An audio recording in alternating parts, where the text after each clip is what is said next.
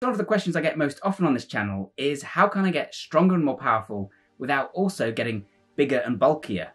It seems that people want this slimmer physique that belies their hidden strength and power. Think One Punch Man or Bruce Lee. So is this possible? Well, the fact that one of those examples was a real person suggests that it probably is.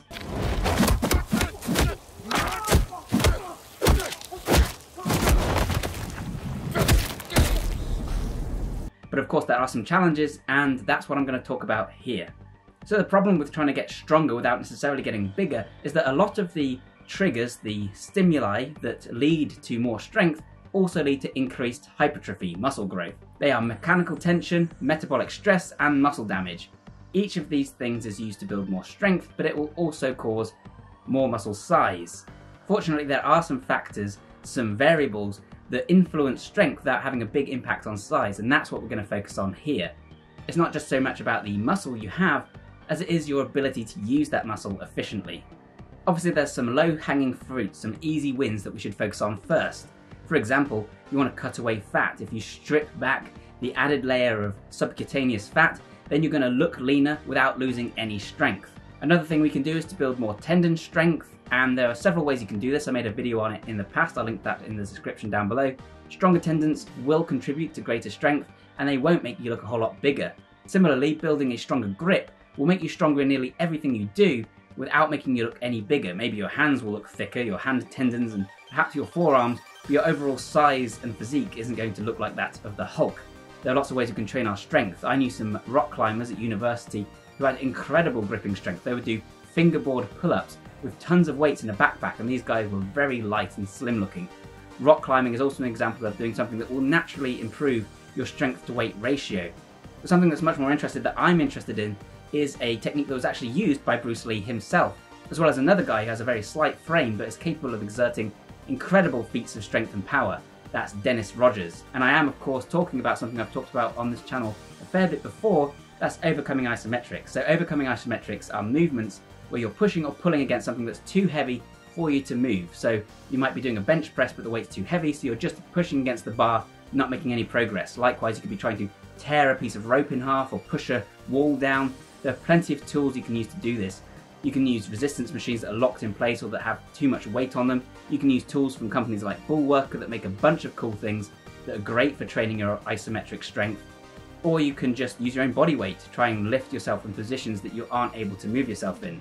To get the best results, I've made videos on this in the past, but just quickly, you want to hold each contraction for about 6 seconds using maximum force, every inch of strength you can muster, and you want to make sure you train at 3 different joint angles at least, because it only has an area of effect of about 30 degrees. The reason this works is because you're telling your body you need more strength than you have access to. Normally when we exert strength, we're only capable, even when we try and be as strong as possible, of utilising around 30% of our muscle fibre if you're an untrained individual, up to about 75% for an elite athlete. And due to Henneman's size principle, the last motor units you recruit, the last bundles of muscle fibres, are actually the ones that contain the fastest and strongest and largest muscle fibres that would give you the most strength. So you have all of this untapped power waiting that you can't unlock and you can't utilise in your movements.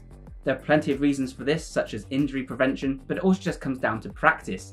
You aren't able to coordinate that movement well enough. You're not able to send a strong enough signal to recruit all those muscle fibres because you haven't practiced doing it. And that's exactly what you're doing when you use a 1 rep max or an overcoming isometric. You're pushing or pulling as hard as you can, and you're sending the strongest signal possible, and you get better at doing this over time, such that you have a stronger link between the mind and the muscle. Using those 1 rep maximums will do this, and that's why that's such a great way to build a lot of strength, but at the same time, it has limitations. Due to the strength curve, there's only probably one point in that movement where you're actually exerting the most force. A lot of it's going to be momentum, some positions are going to be easier than others as you go through the repetition. At the same time, the repetition itself only takes a very short window of time. However, with an overcoming isometric, you're able to hold that contraction, that maximum contraction, for as long as possible, really sending that neural drive and practicing and strengthening that ability to command your full strength. Because there's no movement, because this is a static contraction, because the contractions are still relatively short, you're not causing much metabolic buildup, and you're not causing much muscle damage. You won't tear much of the muscle fibre. A lot of this happens during the eccentric portion of a movement. You're not building more muscle, you're improving your efficiency and your ability to command the muscle that you already have. So that is intramuscular coordination, your ability to coordinate different muscle fibers within a single muscle. But what's just as interesting, perhaps more so, is intermuscular coordination, your ability to utilize multiple different muscle groups together in the right order and with the right synchronicity in order to exert the maximum force through a certain movement pattern. So what I'm talking about here is practicing technique, and this is something we see all the time with martial artists. A martial artist can deliver a much more powerful punch than a bodybuilder who's never thrown a punch before, because they've rehearsed that movement over and over again, and thus they're able to engage the right muscles at the right time and even relax the ones that would otherwise slow them down.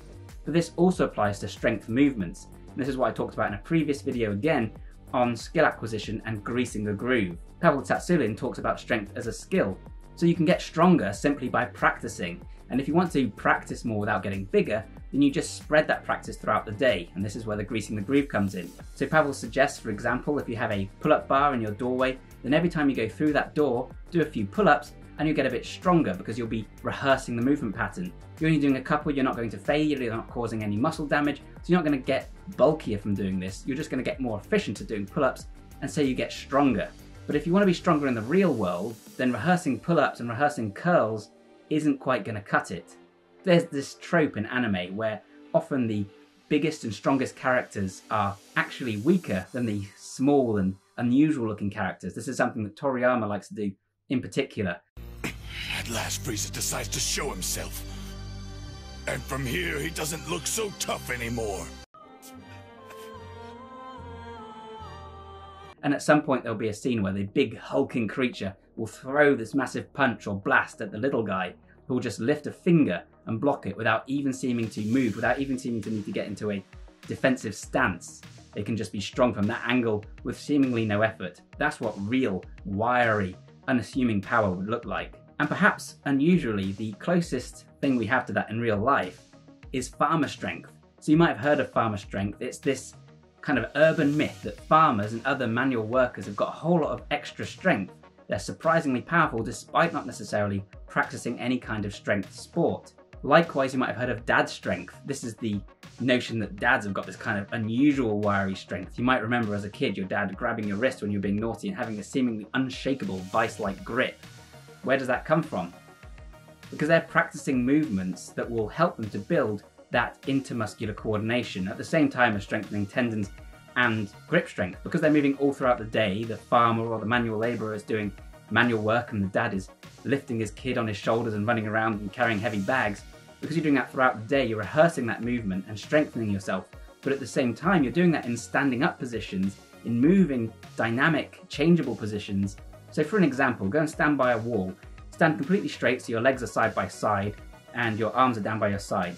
Stand about 40 centimeters away from the wall, facing it dead on. Now lift one arm up to about shoulder height and then push against the wall as hard as you can. You'll find that even if you have a 150 kilogram bench press normally, you're probably not able to exert more than about 30 kilograms of force here. And the reason is because you're only as strong as the weakest link, and at the same time you have to coordinate lots of different muscles all at once from this mechanically disadvantaged position. So what's actually happening is you're stabilizing your shoulder, you're engaging your core, your rectus abdomini to prevent yourself bending backwards, and your obliques to prevent yourself from twisting. You're digging through your glutes to keep your legs straight, and even through your feet will be digging into the ground. And it's your ability to use these muscles together that exerts that force. It's not all just about pecs and tricep like it is in a bench press. This is how you use your body in real life, and this is what we don't really practice. But the farmer, or the dad who's constantly on the move, is constantly having to practice these unusual positions and strengthen their movement patterns in ways that are more unpredictable like this. Imagine digging the hole for a moment. Each time you dig a hole with a big spade, you're jabbing the spade into the ground with a lot of force. This is a ballistic movement. Then you're leveraging the spade up, which is going to feel heavy because of that mound of dirt on the end. And then you're moving it, twisting your body to one side and dumping it over there. Then you're performing the movement again, and you're doing this again and again throughout the day. I don't know if digging holes is something farmers do, by the way. I'm not a farmer. But as you do this, the hole also gets deeper, so you're changing your position, you're stooping more. Then throughout the rest of the day, you might be carrying bales of hay, pushing tractors, wrestling pigs, or whatever else it is that farmers probably do. Point is, you're practicing strength in all these different positions without necessarily developing size. At the same time, you're also building tendon strength and grip strength, which is something else we talked about. And as a result, you have this wiry, unassuming farmer strength. Of course, you don't have to become a professional farmer to get that kind of strength. There are ways to incorporate this sort of training into your routine. You can do it with cable machines, any kind of exercise where you're standing up, and at the same time with things like animal movements, where you're just moving your body in more dynamic ranges of motion, more unpredictable positions. Training outside makes a huge difference as well.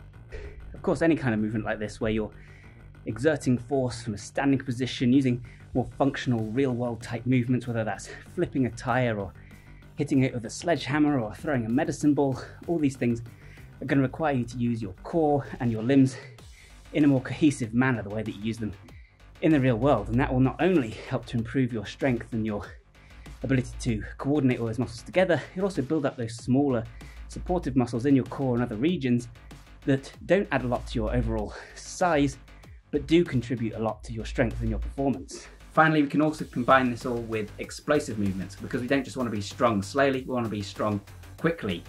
Using plyometric and ballistic movements means things like clapping push-ups, clapping pull-ups, depth jumps, squat jumps, and doing this improves our rate of force development. So that's the ability to not only recruit maximum muscle fiber, but to do so quickly. But we're not actually gaining a lot of size, because the amount of time where the actin and myosin filaments are engaged, there's just not enough time to cause enough muscle damage to stimulate hypertrophy. So yeah, by leaning out, by training your grip strength, by training your tendons, and by training lots of different unique positions and practicing strength, you can become much more powerful without necessarily adding a whole lot of bulk. Of course, I don't think there's anything inherently wrong with adding bulk, as long as it isn't causing you to slow down, as long as you keep your strength relative to that size. In fact, there's lots of advantages to hypertrophy. Apart from anything else, it acts as a kind of armor when you get hit. At the same time, there are many things that are easier to train if you allow yourself that hypertrophy as well. So don't throw the baby out with the bathwater, but as a thought experiment, I thought this was quite interesting. The point is, though, that a lot of the training that focuses on strength without adding size is often overlooked in modern training programs, because so many people are more interested in aesthetics. It turns out that if you're really interested in power, then many of these overlooked aspects of training are the things that you should really be paying more attention to. So I hope you found this video useful and interesting, guys. If you did, then please leave a like and share it around. That helps me out immensely. Comment down below and let me know whether you're more interested in hypertrophy, strength, or a combination of the two. If you like this philosophical alternative approach to training that's about more than just aesthetics, then you'll probably be interested in my ebook and training program, Super Functional Training. There I go into all kinds of unexplored and different aspects of training relating to strength, but also power, explosiveness, mobility, endurance, even brain training, and then I combine it all into a training program right at the end. If that sounds cool, then there's a link to that in the description down below, and there's a discount on whilst we're all in lockdown. Alternatively, you could consider joining the Patreon group. A huge thank you to all of my current Patreons. Not only will you get access to some exclusive content, but you'll also be invited to join the secret Bioneer group on Facebook, where we talk about our own training, different and unique training methods, as well as anything interesting that we find on the web. So we'd love to see you there. I'll put a link to that in the description down below also. Either way, thank you so much for watching this one. Subscribe if you want more like it, and I'll see you next time. Bye for now.